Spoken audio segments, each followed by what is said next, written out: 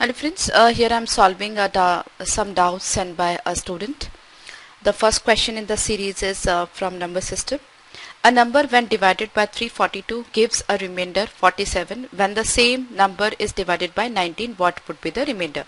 Though I have explained this concept so many times, once again we just go for a quick recap. Suppose I have a number over here, say 15, right? And if I divide 15 by say 6, right? So 6 2s are 12 and 3 is the remainder. So 15 can be written as 6 into 2 plus 3.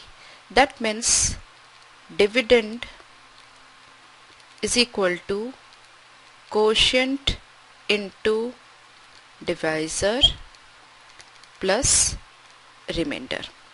Okay, so that is the standard formula. Now over here, a number, I assume this number is x. Okay, when it is divided by 342 gives a remainder 47. So since we don't have quotient over here, so I assume the quotient to be q, right? So this is divisor into quotient plus remainder is 47.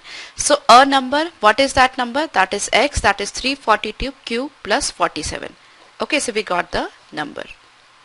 Next is when this number is divided by 19, what would be the remainder, right? Now 342q plus 47 when divided by 19, what would be the remainder? Now remainder of a plus b is equal to remainder of a plus remainder of b. Okay, so I can find out the remainder, overall remainder, by dividing the individual terms. Now 342 is multiple of 19, so you'll be getting remainder 0 over here, and 47 divided by 19, the remainder is 19 2s are 38, so the remainder will be 9 over here. So the total remainder will be 0 plus 9, which is already less than 19, so your final remainder is 9. So the important things to be learned over here is how do we represent a number in terms of quotient, divisor, remainder, or whatever, what is the relationship among dividend, quotient, divisor and remainder. So that is this relationship. Apart from that, if at all you have to find out the overall remainder, so remainder of a plus b is equal to remainder of a plus remainder of b. Similarly, just one step ahead, remainder of a into b will be equal to remainder of a into remainder of b, right? If we have any divisor, maybe x, so remainder of a into b when divided by x is remainder of a divided by x and remainder of b divided by x, right?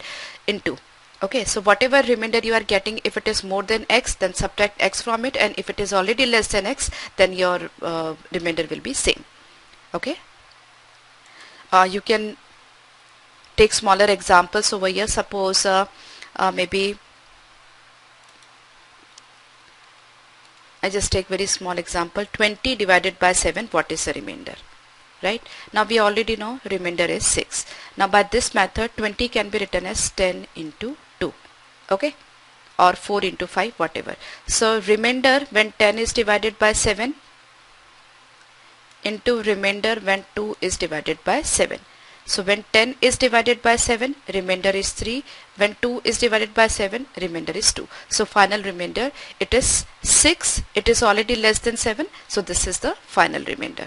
Okay, so you can take smaller examples so the concept will be clear in your mind. I hope you have understood this.